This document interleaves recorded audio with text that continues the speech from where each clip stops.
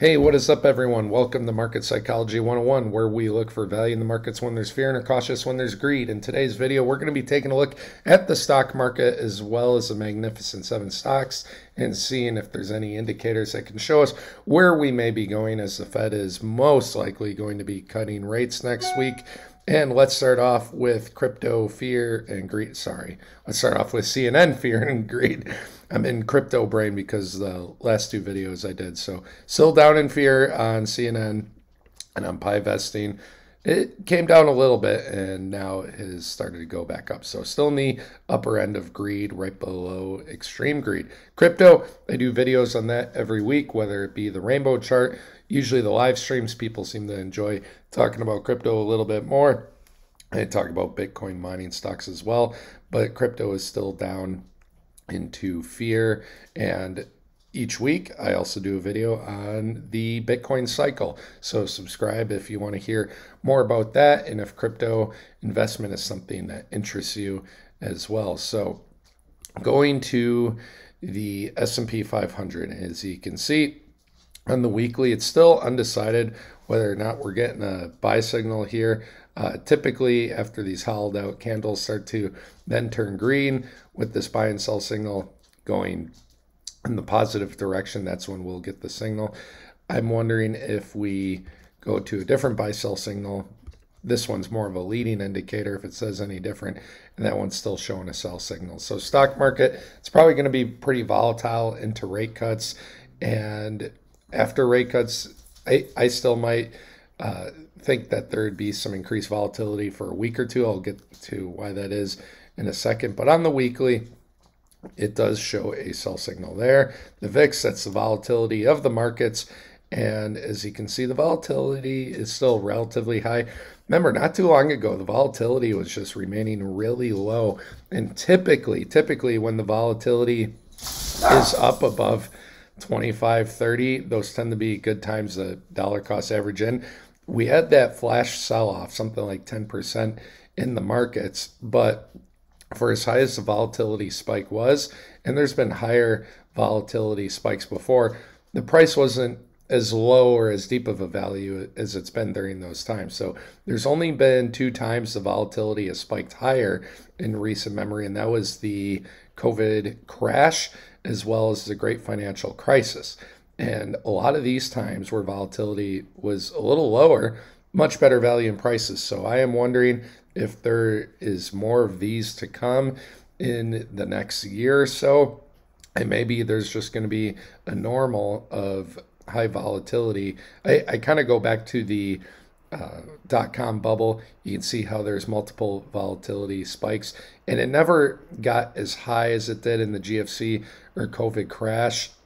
You know, more black swan events, if you will. The .com bubble, everyone knew was coming. And right now we're getting into an AI bubble that everyone knows we're in. But you can see the volatility never stayed pretty low. It just stayed elevated. So if that's what we are going to be seeing with the VIX, that's something I'm loosely expecting.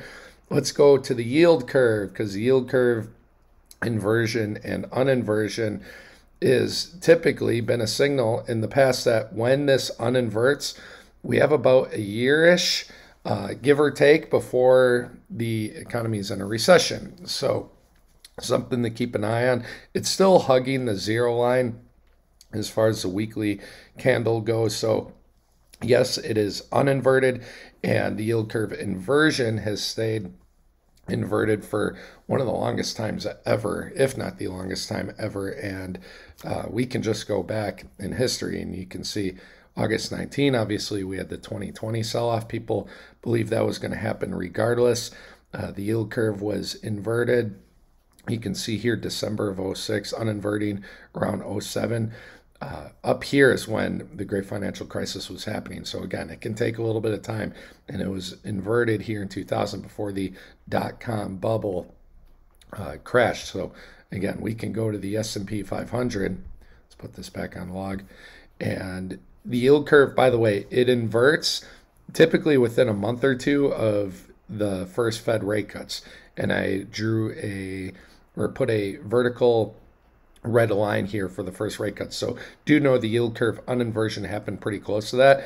And you can see the markets tanked pretty much a little bit later. Now, I'm a little hesitant to say that that's exactly what's going to happen, because something to know with those two rate cuts as opposed to the rate cut that happened in 2019, there was a rate cut here.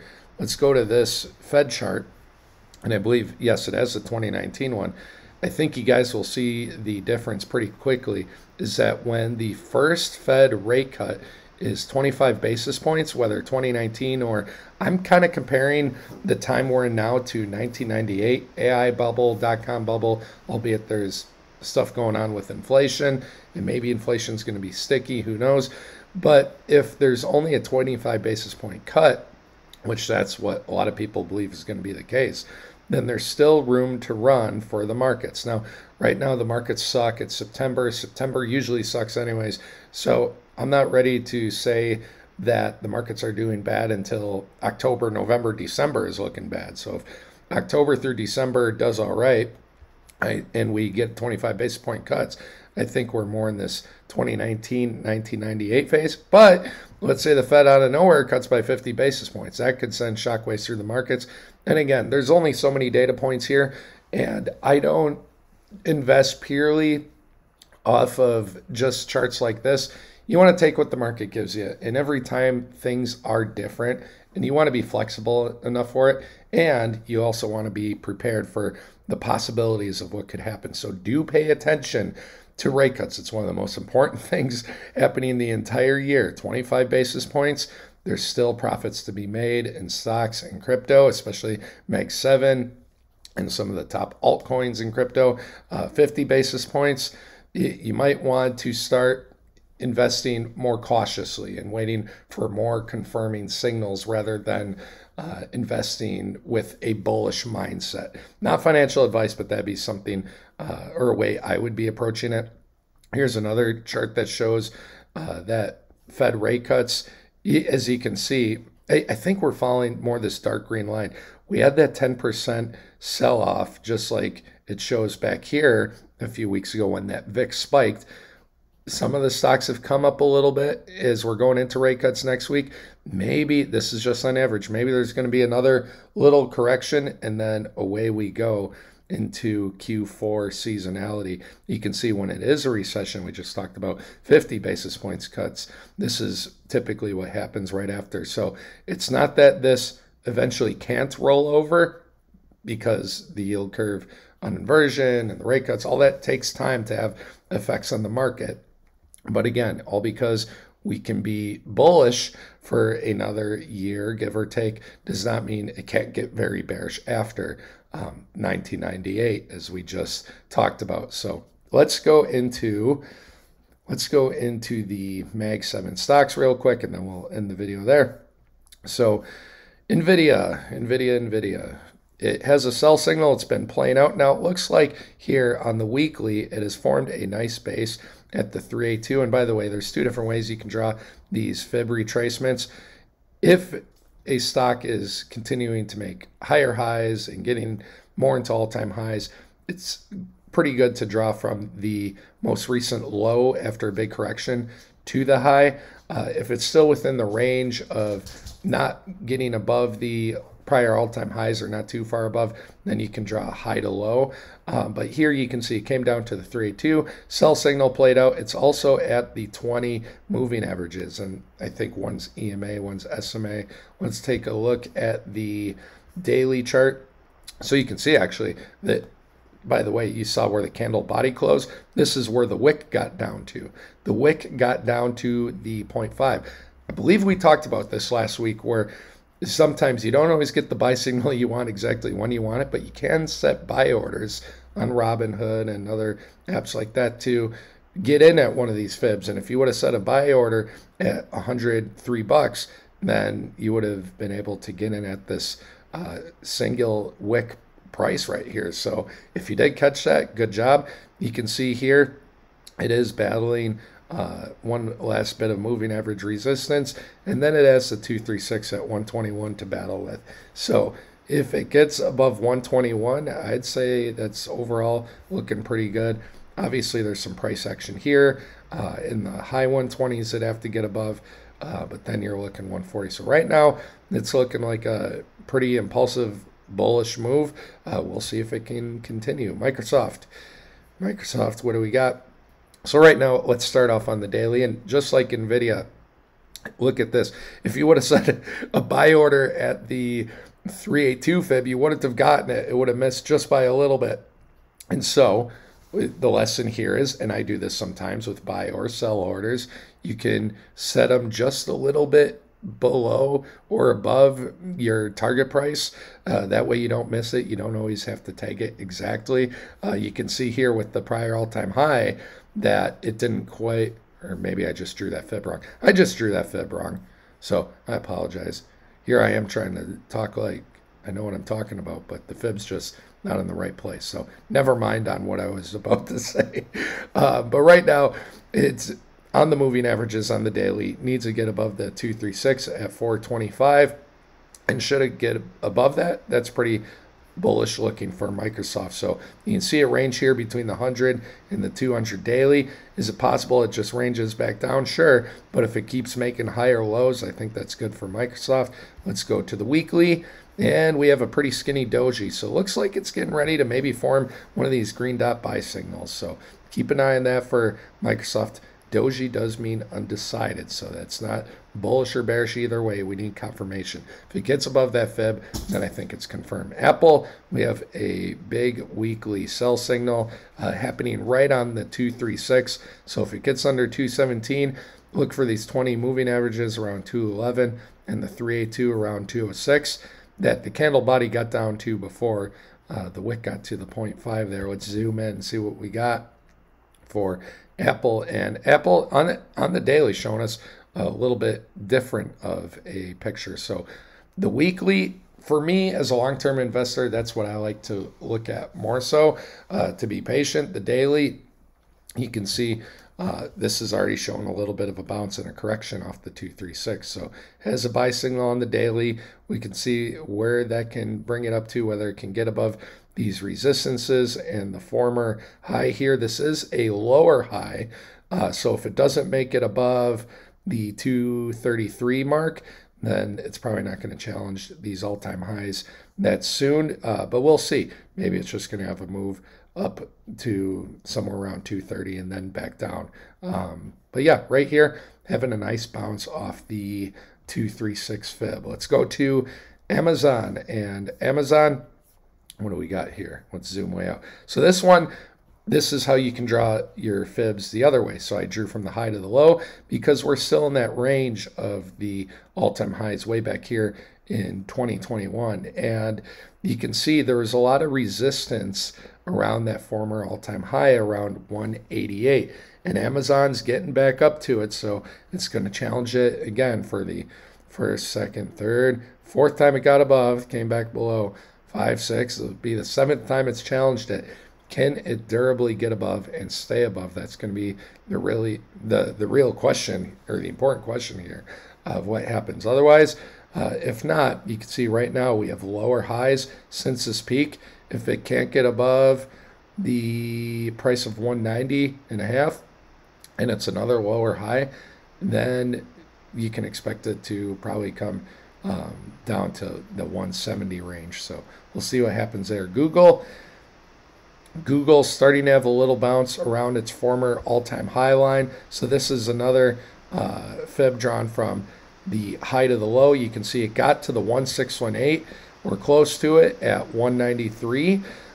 Got near the 1618, came down, and is having a nice little bounce off that former all-time high line. So that's why we draw these fibs. If you didn't draw a fib retracement, it would be hard to tell why this is happening outside of drawing a trend line, which would have just brought you back to the former all-time high anyways. So it is having a little bit of support. We'll see what it does. Last time it really fell, it bounced off the 200, came up to the 100, and then came down. Excuse me. It's turning into fall time, getting colder. So, anyways, let's see what it does here off the 200 as well as the 150 moving averages, whether or not it can get above those. Meta and then Tesla, and we'll finish there. Meta. So Meta, this one surprises me how it continues to look like one of the strongest stocks there is as far as how it's holding up. So I still want to see it get to that 1618 level at around 568, 570. But right now it's just kind of ranging in here. And it is making higher lows. It is making, yet technically higher highs, just barely. So maybe Meta's getting ready to challenge that 570 range. Let's go take a look at it on the weekly. Weekly, it's got a sell signal, but it is forming a nice base at the 20. It's something I tell you guys about these moving averages. Whether on the weekly or the daily, see what moving average the stock, the crypto, is in love with. Which one does it seem to honor the most? When you look at this, you can see it's these red lines, the 20 moving averages. So that's one I like the most. I don't think I took a look at Google on the weekly. Maybe I did. So sell signals playing out there. Just wanted to make sure I got that for you guys. So this one, maybe it's just getting ready for another bounce off that 20. It's what it's done many times before. If it does something different, then we will react accordingly to that. So, by the way, as far as would I invest in Meta right here, if I really liked Meta, at this spot, I wouldn't. It's not as deep value as some of these bigger moving averages. I like, of course, the 50, 100, 200. Again, I'd wait for confirmation on the buy signal, but also, when you just take a look at it in a very simple way, if you just look at the last year, is it within 10, 20% of its all-time high or its yearly low? And right now it's within the range of the all-time high. So too rich for me. I would wait till it's more of a value and within the range of the yearly low, or testing out one of those longer moving averages. Last, let's take a look at Tesla. I don't think we took a look at it last week, but very interested to see what it's doing. Still in this wedge formation. I know it got above. You take a look at it on the monthly. That's still just a wick. Is it breaking above, though? We can finally see a candle body on the monthly showing that, and we do have a weekly buy signal. So it came down, had all this support. The 100, the light blue, the 50, the orange, the dark blue, the 200 has a buy signal. Is it finally getting ready to break above the wedge? The true test is going to be this 618 fib at 242. And you can see it did get above, but never really had a candle body close or complete candle close above it. And so if this were to be more bullish, that'd be something to look for. Let's zoom in on the daily, see if it's encountering any sort of correction. Not so much. So we do have these higher lows. It is breaking above. Let's see what it does at that 240-ish range at the 618. If it is able to get above that, I think that would be bullish for Tesla, even though Tesla is not one of my personal favorites, or at least right now. But hey, you can't deny the charts, and sometimes I encourage you guys to look at this sometime. Just look up daily trading volume in the market. Long though Tesla isn't one of the top 3 to 5 stocks by market cap, for a long time, and I have to check. I haven't checked recently. It's typically been one of the top 3 stocks as far as just being traded, and so sometimes that trade volume is what pushes it higher, even though it doesn't always make sense. Nvidia is another one that's traded pretty high too. So check out just trading volume. You can Google it, look for some of those charts, see what's the most heavily traded stocks, and it'll surprise you. It doesn't go purely by market cap, and it'll kind of make sense why some stocks are maybe more elevated than you would think. So anyways, guys, hope you enjoyed today's video. Do keep an eye on the rate cuts and what happens next week.